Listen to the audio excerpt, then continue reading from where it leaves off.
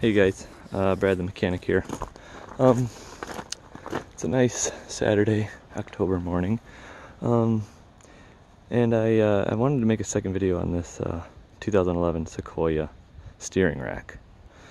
Okay, so the number one thing to make the whole thing go easier, and you won't even have to remove the tie rod ends at all, is if you take this off, the gearbox off, and the lines off. Okay, that's going to make it so it fits right through the hole. Okay, I just fit it in there, it went like gravy. So that's going to be key to getting this thing in there. You might not even have to take the oil filter off if you do it this way. So yeah, just make sure you keep everything clean, because I had to take the gearbox off of that thing, and I measured the tie rod end lengths so that I could put it on in the same position.